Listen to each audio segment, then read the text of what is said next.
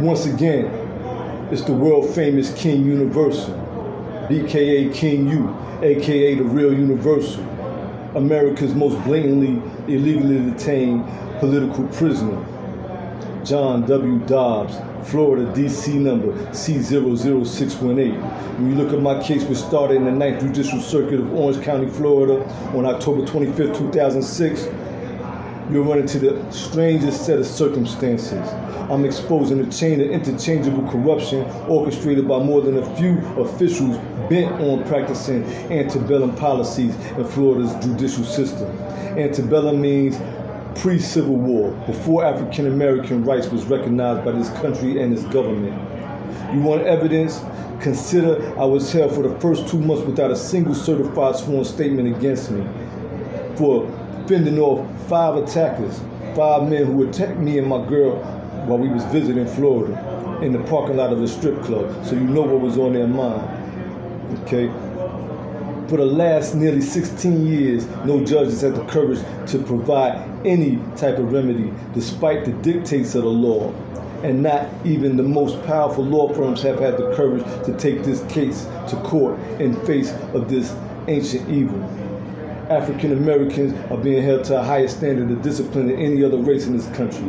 I've been in prison based on fraud on the court, misleading jury instructions, and uncertified documents, some even with the titles blacked out.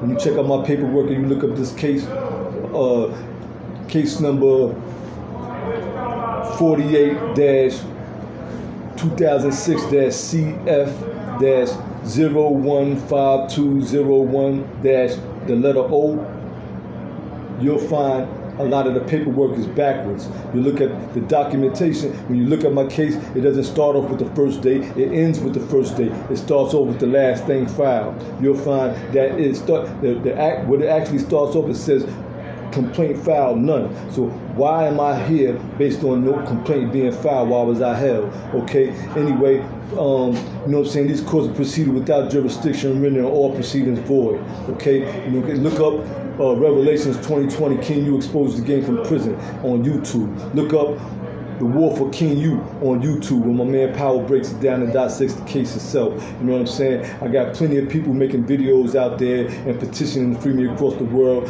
I got thousands of supporters, but it still hasn't had the effect that it's supposed to have out here. You know what I'm saying? I'm an African American male, the only one arrested in a brawl that involved at least 7 people. You understand what I'm saying? And the rich and powerful people involved, and you know, they just did some savage shit. Okay, check it out. Anyway, all of y'all who support me, I love it. I love y'all. You know what I'm saying? Thank you for the support. Anybody who's, you know what I'm saying, wanting to come and participate or contribute in any form of fashion, I appreciate y'all. Just know that there's going to be a struggle.